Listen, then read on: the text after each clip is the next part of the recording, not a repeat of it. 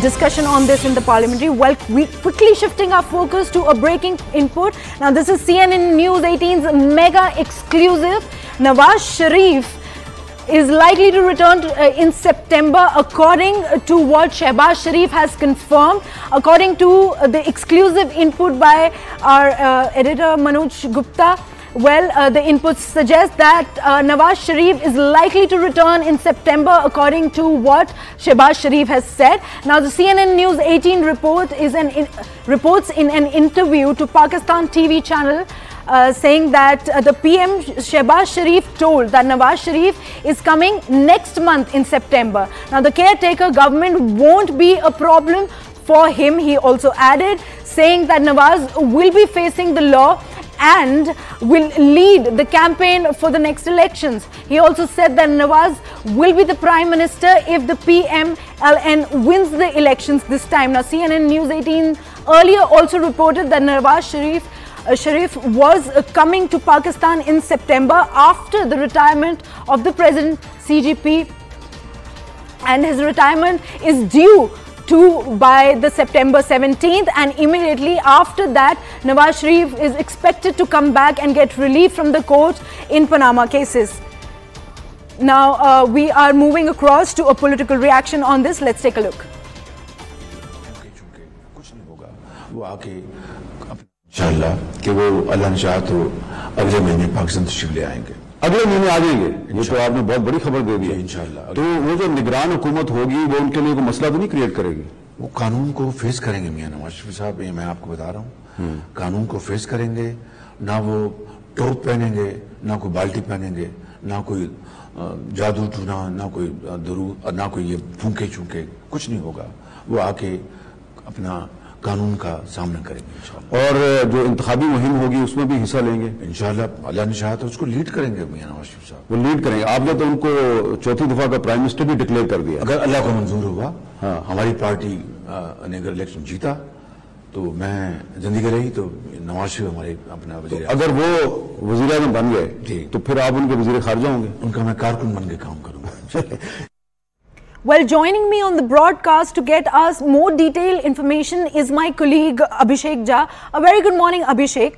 Well, help us understand that after Pakistan's parliament was formally dissolved and the latest input on Nawaz Sharif's return to the country in the month of September, are we still looking at the delay in the elections for the country? Of course, Nawaz Sharif happens to be one of the tallest, and currently the government, the coalition government that is leading, and Shehbaz Sharif is pinning their hope of coming back to power in this coming general election once Nawaz Sharif is back, because his popularity, his astute political sense is something that Shehbaz Sharif has been getting even now. The last government that he's been leading for almost like little more than 1 year, it has been said that Nawaz Sharif was clearly giving his suggestions, and many more major policy decisions were being handled by Nawaz Sharif sitting in London. In fact, recently about the caretaker prime minister, it was believed that the PPP party's chief Asif Ali Zardari and Nawaz Sharif had a meeting in Switzerland where they decided how to deal with Imran Khan's issue and how to put some legal action against him so that his opposition and his political campaigning against the incumbent government can be contained.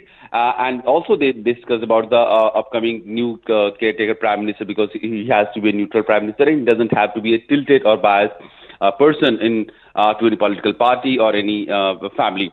So clearly Nawaz Sharif is one of the tallest leaders, and now he has confirmed to CNN News 18 also that in the upcoming general election that is going to be held somewhere this year, or maybe that can spill over to the next year also, because of the certain legal condition that Election Commission of Pakistan has to furnish.